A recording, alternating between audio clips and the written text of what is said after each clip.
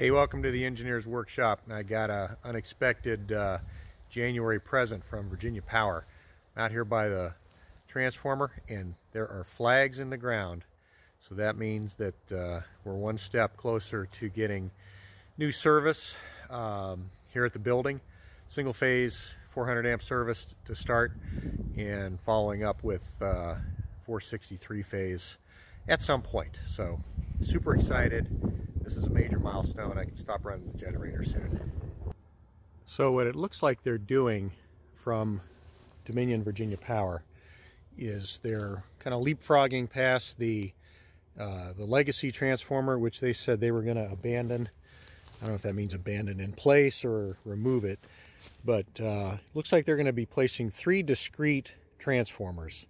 So right front, left front transformer.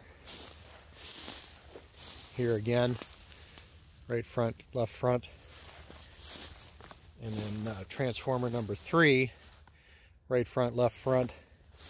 And so with 3 of those, I guess one discrete transformer per phase, making all the connections underground. I really don't know how they're doing this. We'll find out. Obviously, the one transformer that we need for the single phase, the 240 single phase, is going to be one type, and then, you know, when we go to 3 phase, those are going to have to be, you know, 277 460 transformers. So I don't know. You know, we'll see what they're doing, and then the cable route going up to the panel on the side there. So maybe they're going to, you know, pull enough wires and do enough of a rough end so that they don't have to change anything when they go to 3 phase. So we will see. Things should be happening shortly. How'd you get up there? So nimble. Yeah, he had a bunch of trees. I almost hate to cut the blackberries down.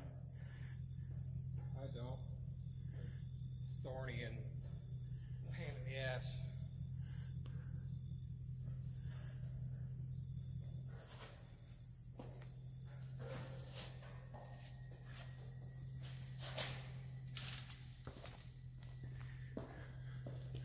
Well, slowly but surely, making progress.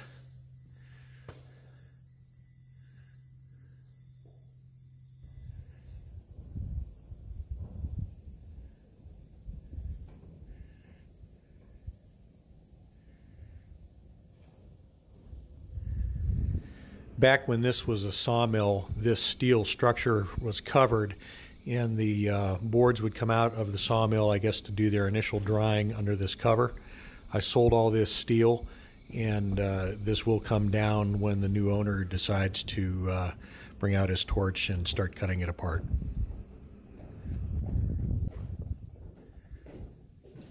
I think it gives you a better perspective of the size of the building by looking at the top and the inside.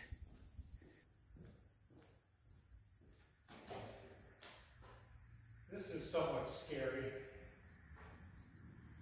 We've got to get another rod hanging for a fluorescent light for the workbench.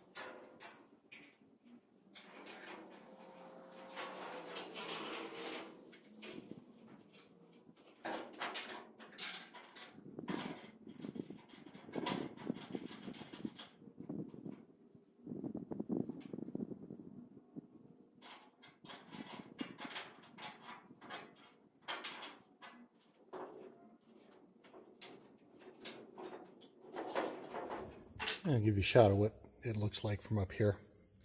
So we've got 10-inch deep purlins. And this is the bay with the cross bracing.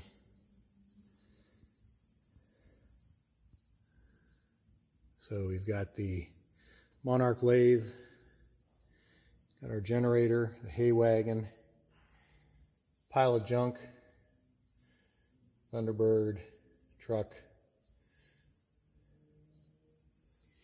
Got our Mershon resaw in pieces and its 60 horse motor.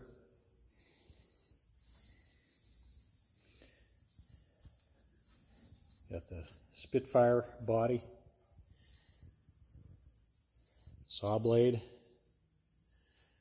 restaurant equipment, unfinished wall, drill press.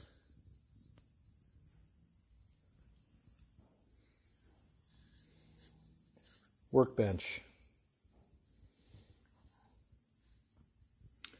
And all of the steel in the floor that has to be cut flush or encased in another layer of concrete.